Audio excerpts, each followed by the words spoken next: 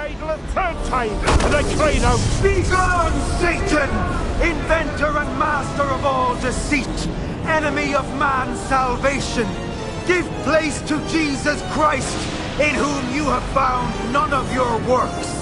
Give place to the one holy Catholic and Apostolic Church, acquired by Jesus Christ at the price of his blood!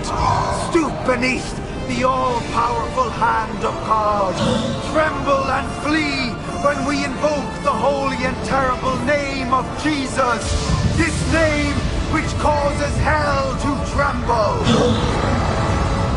The idol began to fall backwards.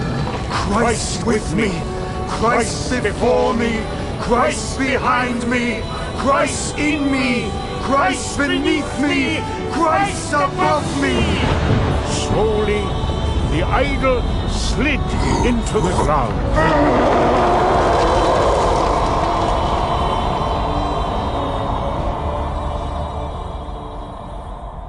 Cruach, the golden idol, was swallowed up by the earth.